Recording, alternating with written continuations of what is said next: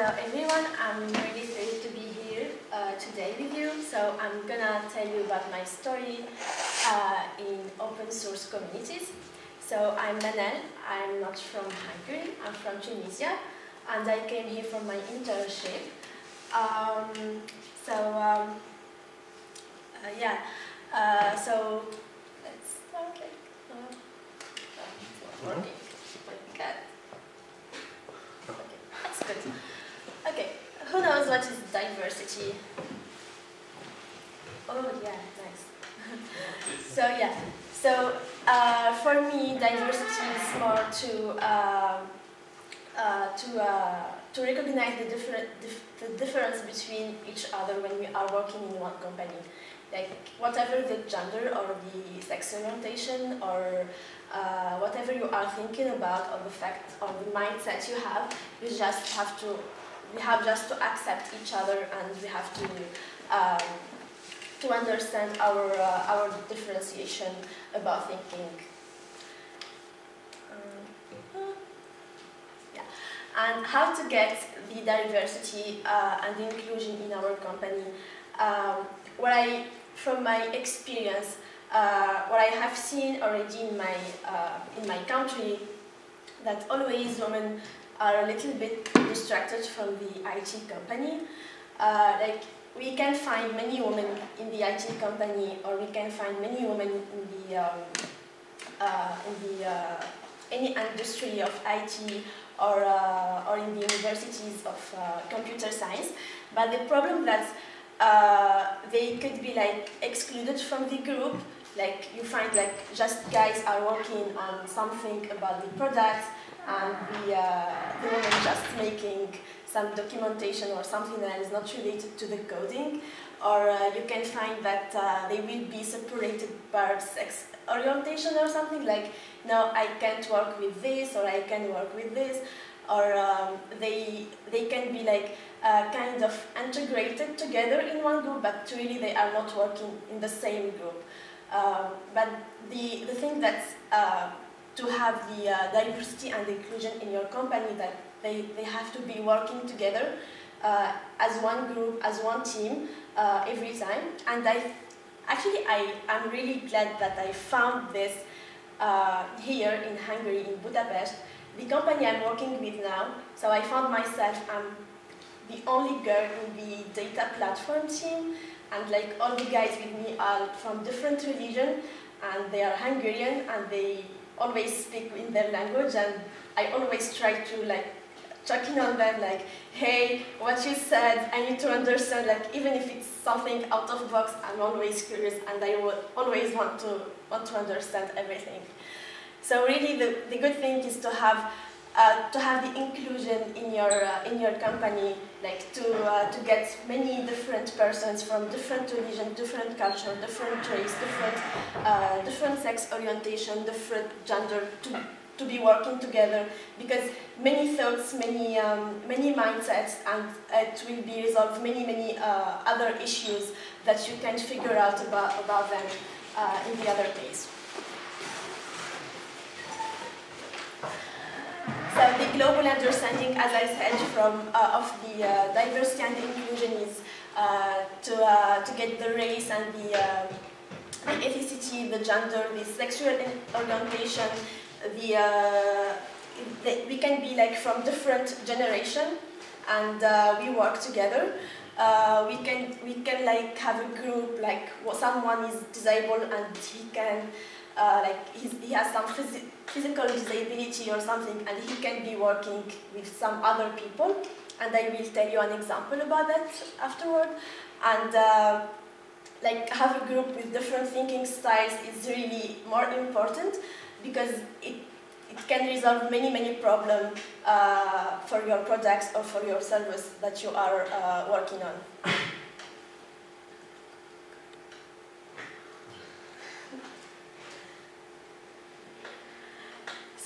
So as I said, I present myself at first as just I'm from Tunisia, but also I'm Mozillian, and I have been involved in Mozilla Community for 5 years ago now, and it wasn't really my my starting as a woman in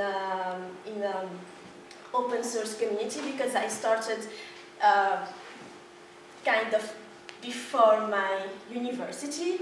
I was really, I remember in my high school I was so much addicted by programming languages. I started with Pascal as all the other people, and then I learned many about the HTML, and I made a website for my high school to facilitate more the administration stuff there. And then I joined the University of the Open Source, Computer Science, and there I found an open source club, and I already used Linux for like 1 year ago, so I found my path kind of easily. And then I joined the community in 2013, so I don't know, after maybe 2 years in the university. And how the diversity and inclusion actually is working at Mozilla. So Mozilla, you can find, I love this picture. It's taken, it's not really a picture, it's like a mosaic picture. It's taken in the last work week in Hawaii. There is many pictures of many people, and like we called them together, and we got the fox, the pandarou. Sorry, I just know it in French. So we got the pandarou as a picture of many Mozillians. And the thing in Mozilla that you can find many people from many countries around the world, and they are working together as a team, as a family, in just one project, an open source project, and they respect each other, and they understand the different things, and they share everything about the source, about the mindset, about the thinking, about the thoughts or the insight they already had.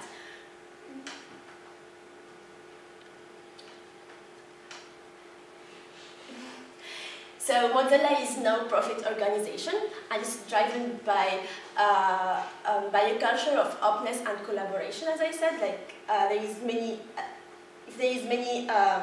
different cultures, so they will be collaborate together to work on some project.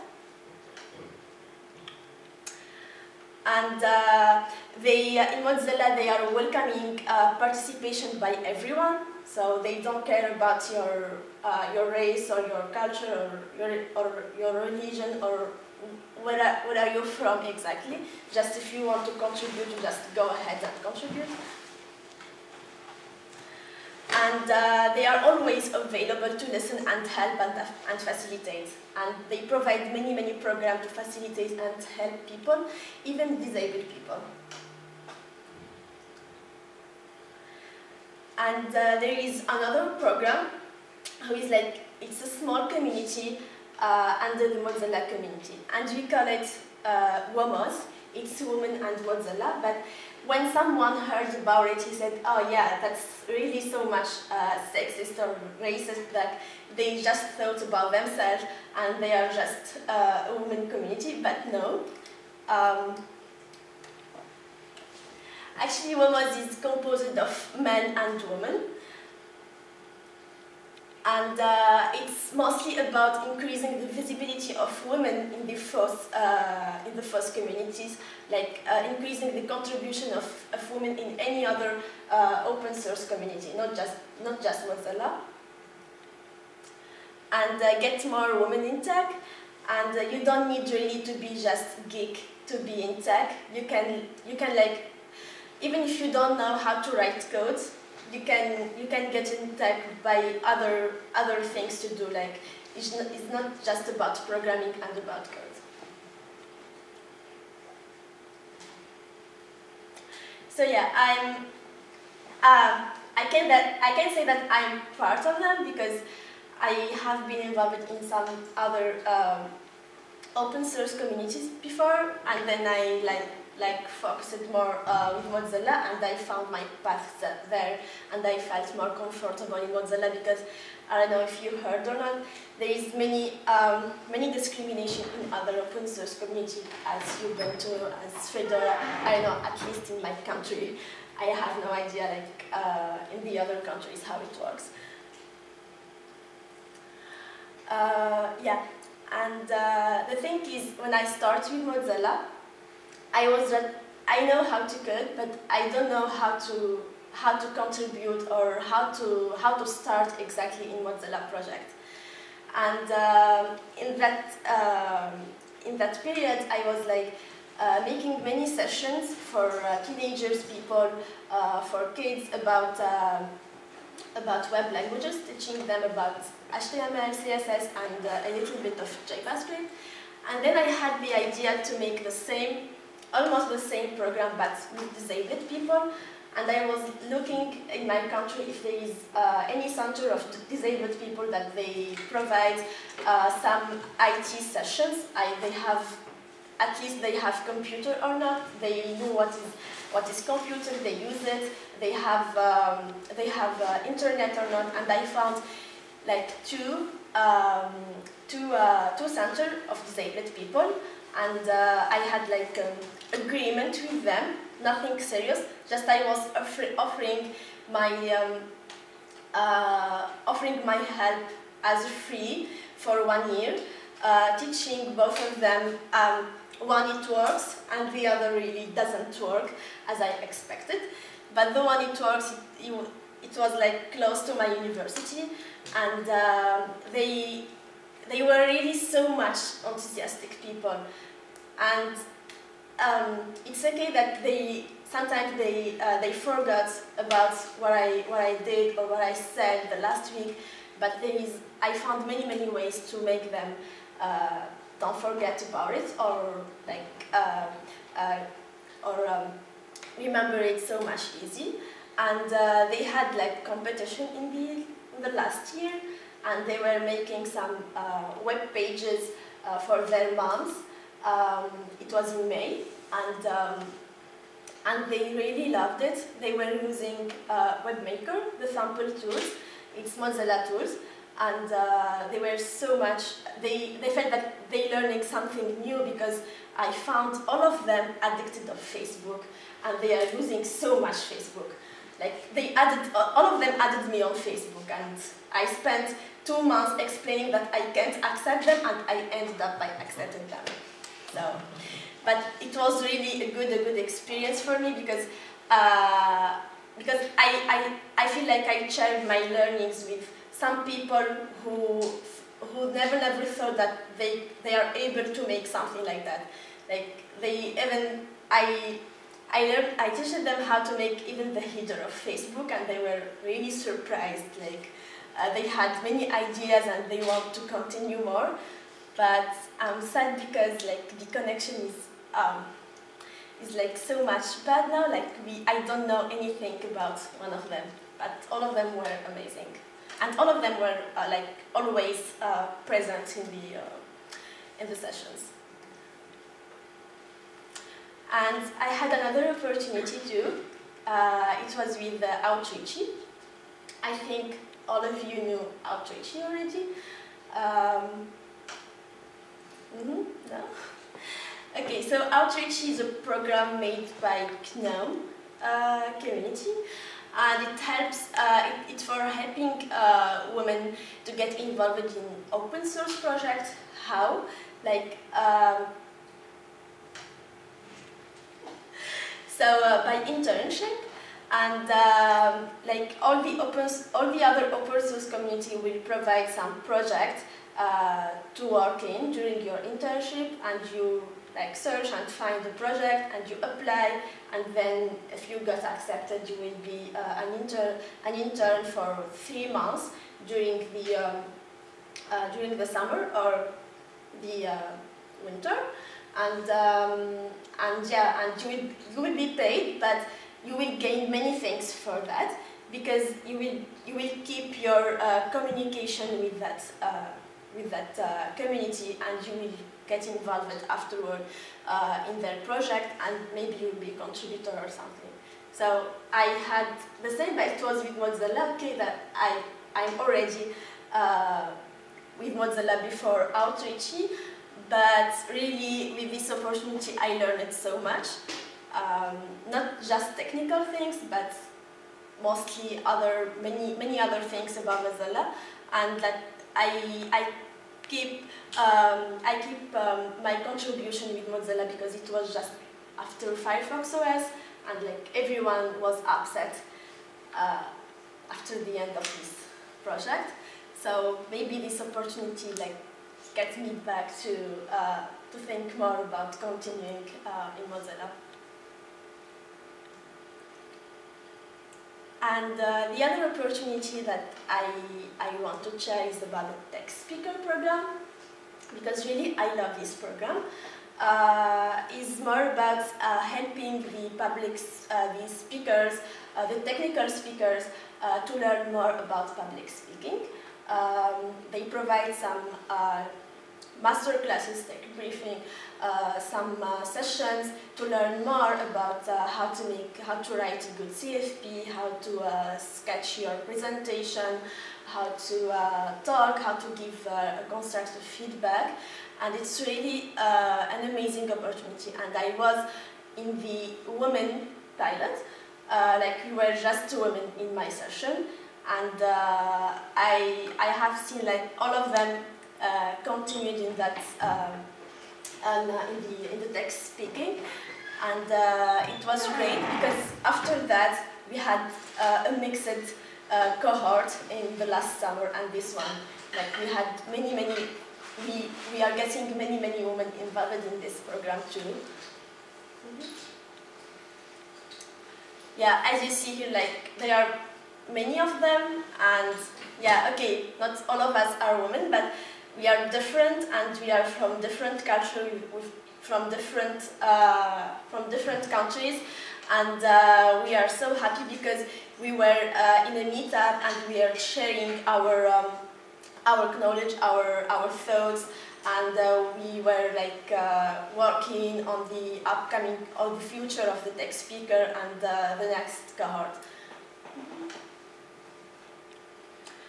Yeah, this is like explain a little bit my path as a woman in open source communities. It wasn't really straightforward because as I'm from different culture, like women is not really allowed to do many things, but I was like always fighting and trying to improve the position of women that can do many things as a man. And it's not like we will be equal, but we can do many things in the IT world that even men couldn't do it or something. But it was really hard. Like never gave up and never like say no. I'm not good in programming. I'm not. They will not accept me. Or there is some women I know that they are using a fake names on GitHub, for example, like men names just to not be shown as a woman, because some people like they are deleting their code or they don't accept their pull requests or something like that. But it's not. I'm not like encouraging them about that. They have to show themselves in the open source community more and more. And yeah, thank you.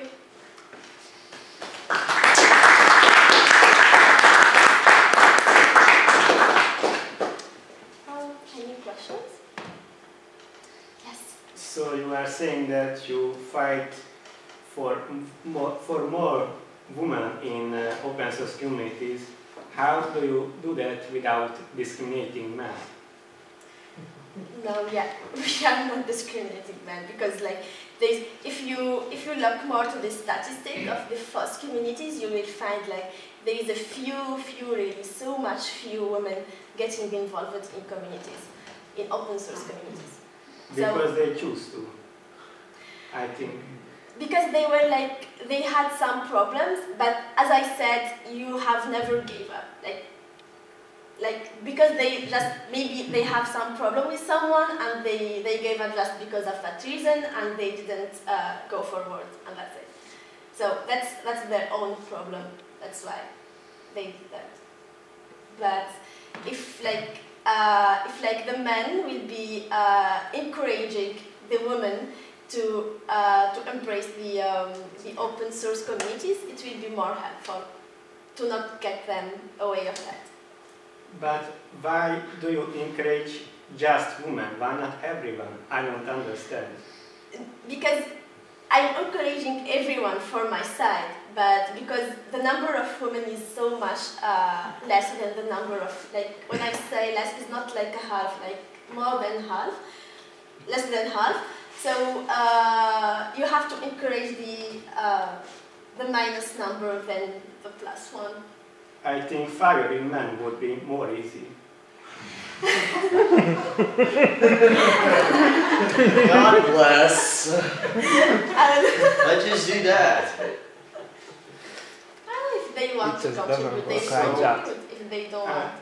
For example, in my generation, there is a huge problem.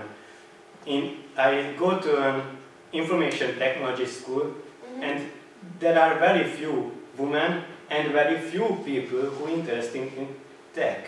So I think that we should encourage everyone. Women can have problems, men can have problems, everyone can have problems. So I think when you encourage just women, you are just doing the same evil things what men did in the past.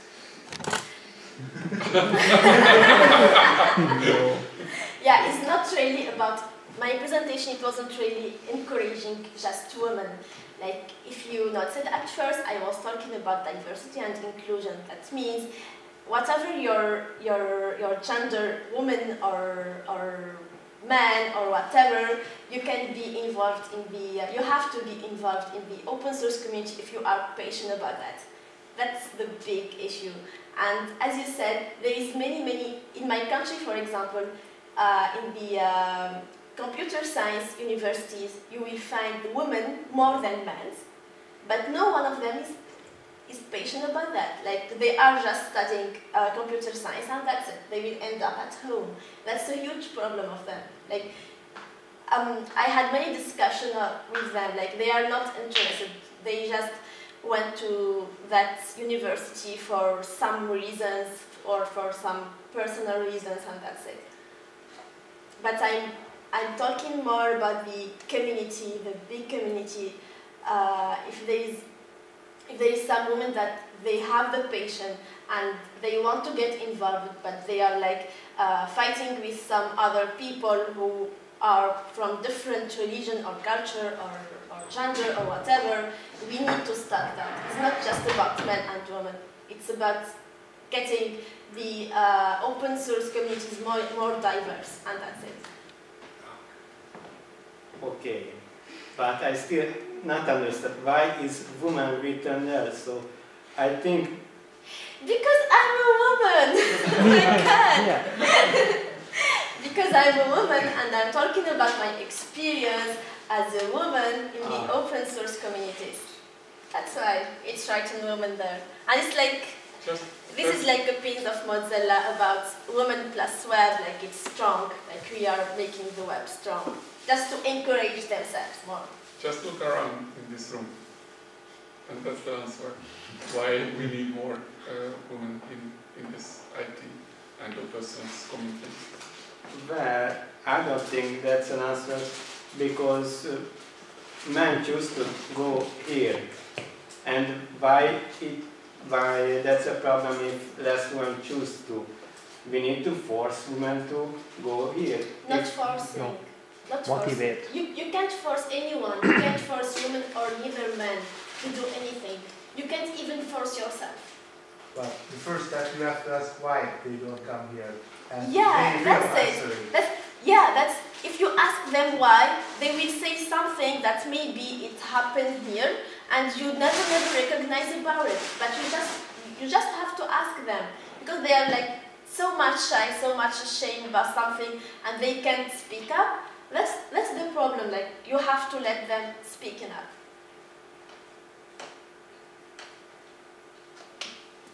You are not convinced. Okay. I'm sorry.